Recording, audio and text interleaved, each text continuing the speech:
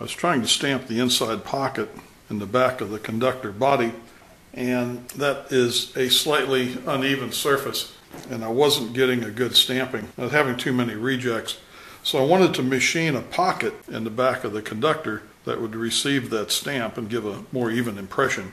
And that's easier said than done.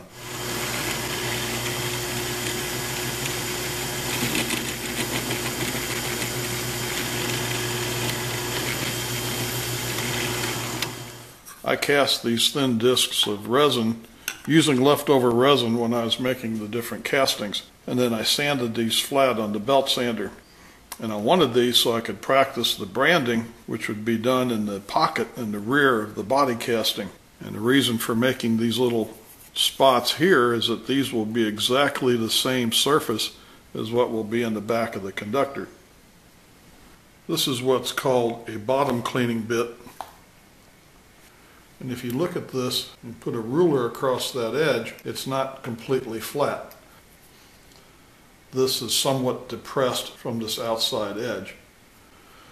So when this contacts the wood, this outside edge is the first part that hits. And that's fine for the purpose of this bit, or even mill cutters are ground in the same fashion. If this is traversing across the piece of wood, it leaves a perfectly flat bottom. If you're doing a plunge cut like with this disc, this is a high spot. So this is somewhat of a cone shape. When you go in to stamp this, your branding iron will hit this high spot first before it hits these outside edges. That's okay as long as you know it's going to do that. Another way of demonstrating that is the fact that this ruler will rock back and forth on there. The letters on this branding iron cover an area about the size of a dime. This is a 30-watt iron. You have to let this heat up for about 15 minutes before it's ready to brand.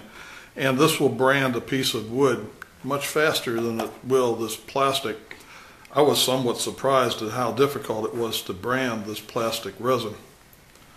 I spray this with a Teflon, which kind of helps keep this plastic from sticking to the head. When it's hot enough, I put that on there and just wiggle it around a little bit until I see smoke coming out from all sides of it and I can hear it start to sizzle. I want to move it side to side and forward and back without moving those letters around to make sure I'm leaving an even impression.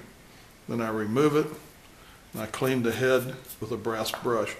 And then it takes several minutes for this to regain its temperature before it's ready to brand another one.